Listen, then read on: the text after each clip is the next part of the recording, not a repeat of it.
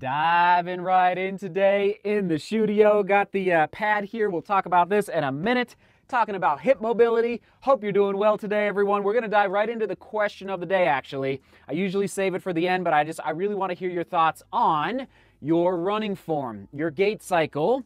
Question of the day, do you feel that your overall running form is more on the stiff end, a little like tight, or do you feel like you're fluid and that you have good range of motion with your running form? Okay, so that's the question of the day, and maybe by the end you will have a little better concept of what I'm talking about. Hip mobility, it's key for our overall gait cycle and running form. We talked about running form maybe 10 days ago. I'll try and link to it at the end of the vlog, where for me, going into Houston, by saying no to the mountains, I do feel like, now I'm gonna give you an update on my neck here in a minute. Before yesterday with my neck issue, I was feeling very, very smooth in my running. I felt like my foot strike was on point. My cadence was increasing. Again, by not getting as much vertical as of late, I do think that I'm getting a little more smooth, really focusing on my arm carriage. So anyway, that is why I want to bring up these hip mobility exercises, just to pass them along to you. There's 10 steps, there's 10 exercises. I'll walk you through all of them, film them for you. And listen, you do not need, if you're like, gosh, yeah, I am really stiff. I do feel like my gait cycle is just like kind of choppy or not smooth like David Rudisha. If any of us could ever run like David, not as far as speed is concerned, but just as fluid as he is, oh, it's just so beautiful. So that is why, again, we're gonna dive in here. Hip mobility exercise number one is actually, it's not an exercise at all. It's a warm-up. It's the foam roller, but it's key. Before you start doing the hip mobility exercises, which some of them are a little dynamic, meaning there's quite a bit of range of motion. And did I already mention this? My range of motion in my legs, I think struggles a bit. I'm just gonna say it. I don't think I have a great range of motion at all. So it's something I'm working on leading into Houston, leading into 2020, as I chase down some faster races like the Brooklyn Half Marathon in 2020 on the road. So foam rolling is first. Make sure you foam roll your upper quads, your glutes. Remember, our glutes are our biggest muscles in our body, and just all around those hips, just really trying to warm them up and loosen up those hips. Okay, here we go. Hip mobility exercise number two is the windshield wiper. So I do one set of 20, that's all. All right, here it is on your screen, back and forth. Oh yeah, I should mention, this green pad is amazing. It's made by Hemingway is the company, and you know, if you have carpet in your house, that'll work as well, but it just takes the edge off of hardwood floors if you have hardwood floors in your house. It's a little hard to store in our house, but I'm really loving my green pad for these exercises and for stretching. So back and forth with the windshield wiper, one set of 20, so it'll be 10 on each side, back and forth, slower is better, and you want to get your knees all the way down to the ground. Now, you might not even be able to do that at the beginning, and it takes a little bit of hand-eye coordination, but over time you'll get it. Oh yeah, and I always try and keep my shoulders kind of back and my eyes up, just like I'm in running form, just like I'm in my running form or my running cadence, okay? So there you go. Moving on to hip mobility exercise number three is the windshield wiper with hip hinge, okay? Windshield wiper with hip hinge. And again, one set of 20, so 10 on each side, back and forth, but then you're gonna lift your arm, and so if you're going to the left, you lift your right arm, and then catch yourself going down and dip into it. You don't wanna use your lower back as the hinge, you wanna use your hip as the hinge, because that's what we're focused on working on, okay? So back and forth, and this one just gets a little deeper. So the previous two, the foam rolling and the regular windshield wiper, is just to warm up for this one, the windshield wiper with hip hinge. So hopefully that one makes sense looking at it on the screen there for you. Moving on to hip mobility exercise number four is the clamshell. Just like a clam, opening and closing, nice and slow. And over time, as your hips begin to get stronger and more mobile, you can add a resistance band to this one. And I didn't use them today, but they're really actually pretty affordable, about $10. just to, again, give you a little resistance through this clamshell motion. And I do 1 set of 10 on each side, so I guess it'd be 20 total for the clamshells. But then I go right into my back and I do the butterfly. So this is the butterfly on your screen, 1 set of 10. This is number 5, the butterfly. And it gets a little different motion and stretch through your groin, through your hip, through the outside of your hips. Oh, love the butterfly. It feels really good. And my right hip, as you know, has been a little tight as of late. So this butterfly is really, really helping. Okay, moving on, hip mobility exercise number 6. A lot of you have probably already done this. Hip bridges, okay? So your legs are out in front, then you bend your knees, okay? And then your shoulders are gonna kind of carry a lot of the weight. And I like to keep my arms crossed across my chest, but if you need a little more stability, you can put your arms on either side of you on the ground, and then you bring your hips up into the air, okay?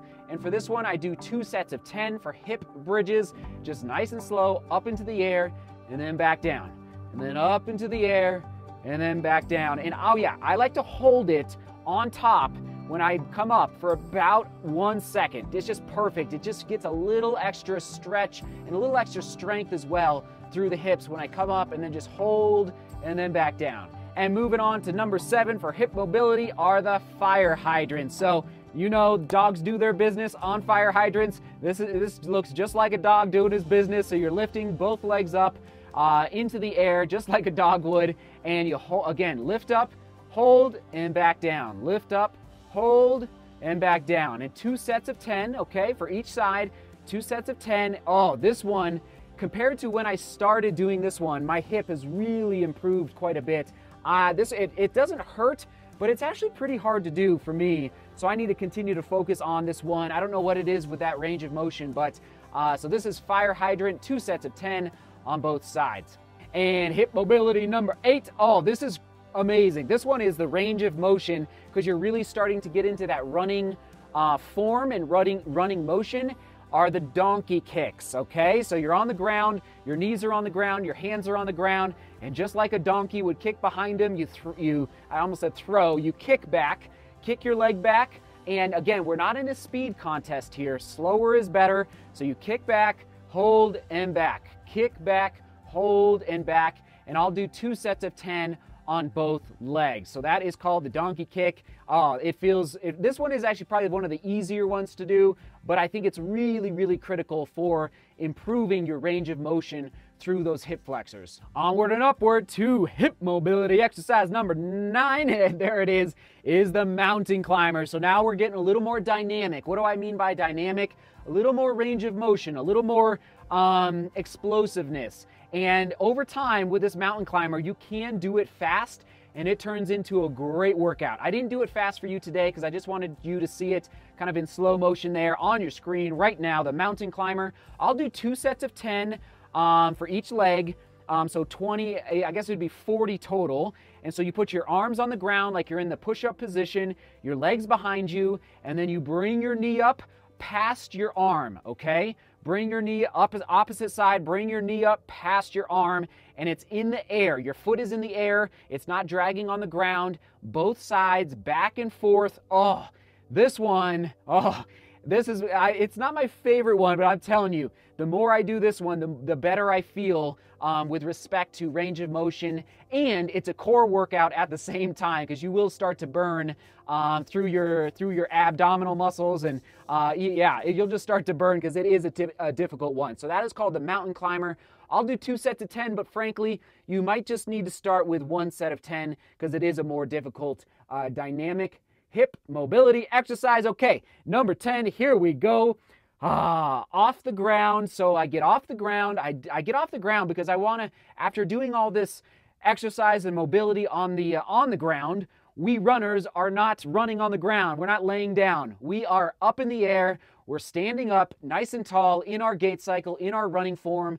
So I like to do good mornings last. It is hip mobility, but it's also just kind of to stretch out everything that you did on the ground. So you're just simply bending over and then coming back up. Trying to keeping your back, and I need to work on this, but trying to keep your back as straight as possible.